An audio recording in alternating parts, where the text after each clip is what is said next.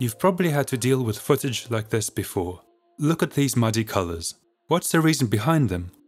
Is it incorrect white balance and color temperature? Is it color casts from lights like LEDs?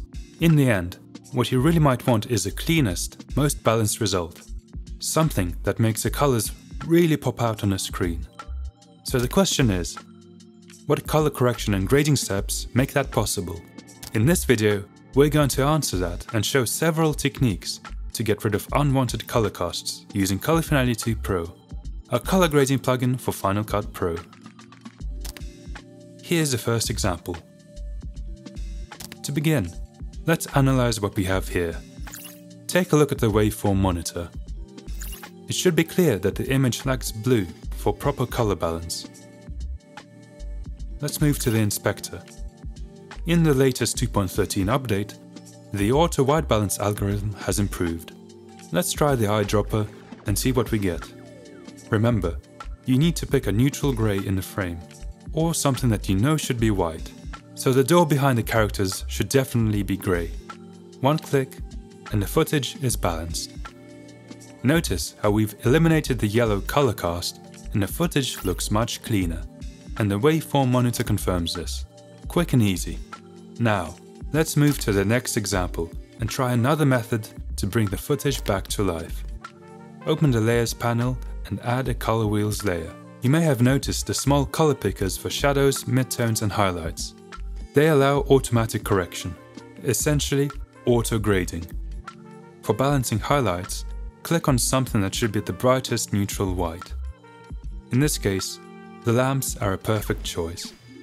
For midtones, select something neutral grey, like the metallic element of the subway car. And for shadows, pick an area that should be dark grey or something similar. As you can see, we've already achieved a solid result. In this case, it works even better to fine-tune the shadows manually, since they are almost where we want them.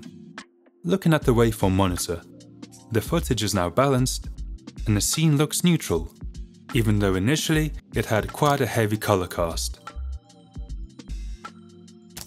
Here's another example using color wheels. Turn on slider mode by toggling the option above each wheel. Why use these sliders? They allow you to manually balance RGB channels in the shadows, midtones and highlights. At this point, it's best not to adjust by eye, but instead by following the waveform monitor. As you raise and lower sliders, the goal is to align the shadows, midtones and highlights to match these waveforms.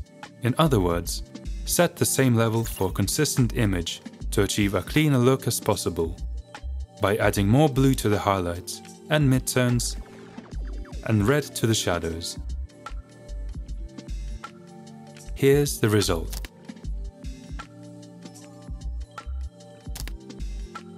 For our final example, let's look at another tool. The Shuffle tool is especially good for cases like this. Here, we'll use only the channel mixer. The principle is similar to sliders, but instead of working with shadows, midtones and highlights, you're adjusting the amount of red, green and blue within each individual channel. Again, guided by the waveform monitor, we start balancing the image.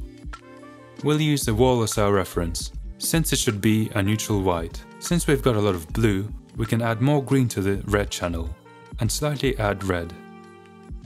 Then we add more green to the green channel to balance the red and green. Perfect. And the final step is to lower the blue in the blue channel. The result is already looking good. Let's add some more contrast with RGB curves.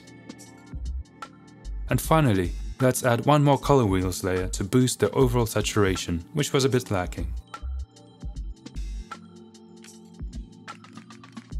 Before and after.